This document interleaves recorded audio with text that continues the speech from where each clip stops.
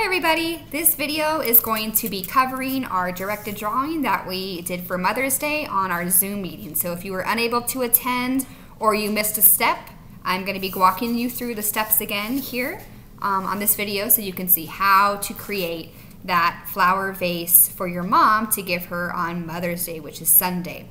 Okay, so first thing you need is a blank piece of paper, like so. You need a pencil or a marker or something to write with, and we're going to go through these steps together. Here we go. The first thing you're going to do is you're going to make a tall rectangle on the bottom of your page. So this is what it's going to look like. I'm going to move this camera a little bit.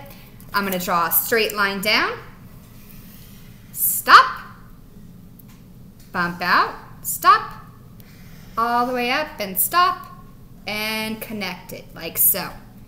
So go ahead and draw your rectangle on the bottom. Doesn't have to be perfect.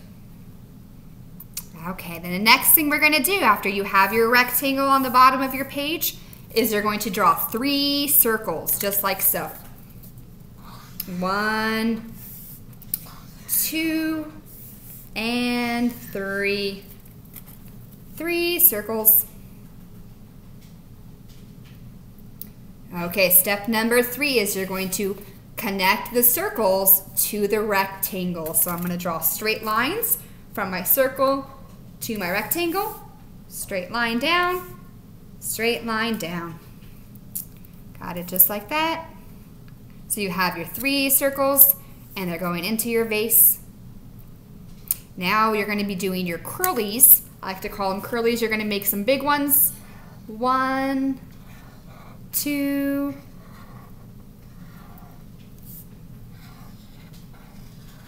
like so.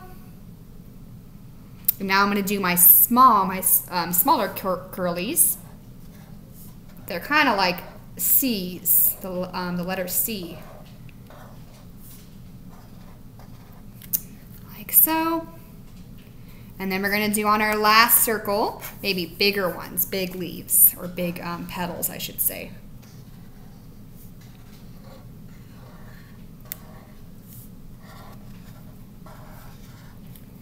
Okay. So now you have your flowers and they're inside of your vase. Now we're going to decorate our vase to give it a little something. We're going to do some curls going up, down, kind of like loop-de-loos. We'll do our next one down here. Up, down, and our last one on the bottom. Up, down, just like that.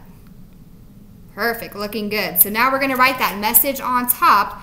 I love you. So those 3 words. First we do our super I. Super I is a straight line down, hat on top, shoes on the bottom. We put our space out those words, and we're going to write love. L-O-V-E.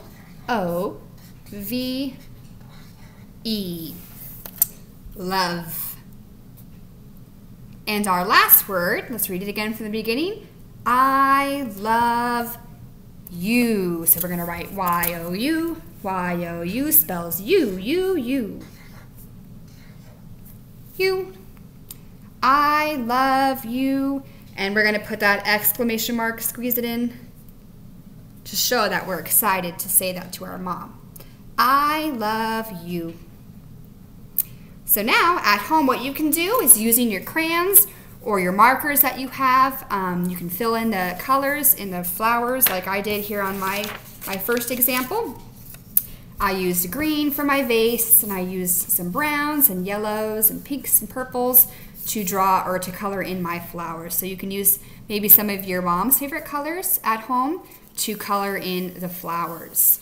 So once you're finished with this, fold it up, kind of like a little letter. I would just fold it nice in half, like so. And it becomes a nice gift that you can give your mom for Mother's Day. Remember, Mother's Day isn't until Sunday, so you won't give it to her on today or tomorrow, but on Sunday, okay? And then when it's time to give it to her, you make sure you give her big hugs and tell her thank you how awesome she is for everything that she is doing for you guys right now, okay? So I hope you enjoyed this video, and I look forward to seeing some of those pictures too that you made for your mom. If you want to post them and send them to me on Remind, I would love to see them, okay?